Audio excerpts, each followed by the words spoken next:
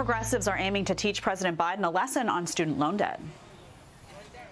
There's very little that the president could do with the flick of a pen that would boost our economy more than canceling $50,000 in student debt. Canceling student loan debt is the single most effective executive action that President Biden can take. Hope he uses his executive authority to move towards full student debt cancellation.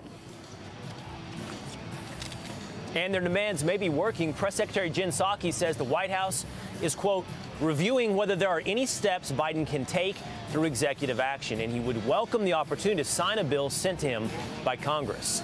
So where does that leave students? Campus reform correspondent and University of Florida student Ophelie Jacobson joins us now. Ophelie, thank you so much for being here. So previously, the Biden administration said, we don't think we have the power to do this by executive action. Now, with enough pressure, it seems they might do that.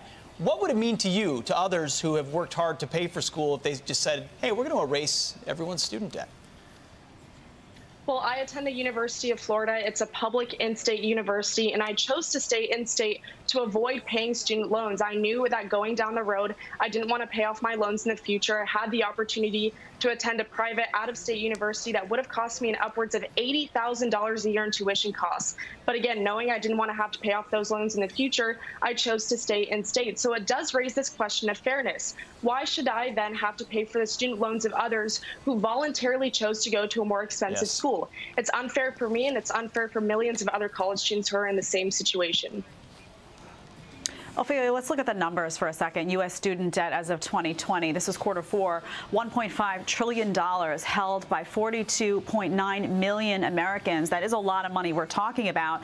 But you brought up the issue of fairness, and you have a lot of people that made decisions like yourself to not incur student debt, but they have other forms of debt. People have mortgages. People have other debt. Now, should we just forgive all of that? Where do you draw the line? And how do you make it fair to everyone and not just to one person who made one set of decisions versus another who made another set of decisions? Exactly. And I mean, you heard Elizabeth Warren saying that this is the most effective action that President Biden can take to kickstart the economy. But what she isn't considering is the type of example this would give to the future generation of taxpayers. At the Leadership Institute's campus reform, we've recognized how this can lead to a slippery slope. You know, if we're just willing to cancel student loan debt, like you mentioned, why can't we just cancel credit card debt, mortgage payments? Again, it just leads to this slippery slope. And, you know, it comes to, at the end of the day, people really need to learn that they are responsible for their own decisions. They need to learn this lesson young, preferably before they enter college, and take out all of those loans, because unfortunately we have a generation of college students who think that everything in life is just handed to them on a silver platter, when in reality that's not really how it works. Yeah, you're exactly right, Ophelie. What is the argument for student loan debt over any other kind of debt? And as we move forward, I would guess every contingency, every group out there would have the same case to make about having their debt canceled. One more, I know you don't have the answers to these because there are no answers to these kinds of questions, but is this a one-time forgiveness? Will it be rolling? What about future college students? Will college be completely free? How does that work?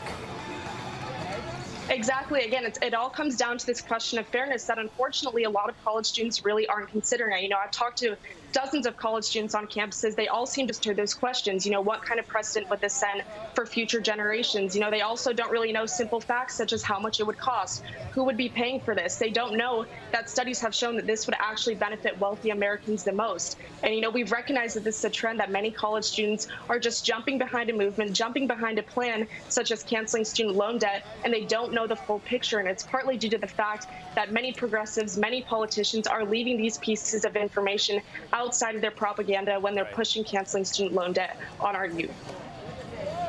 All right, Ophelie Jacobson, thank you so much for highlighting these unanswerable questions this morning. Well thank said. you, Ophelie. Thank you. Thank you so much.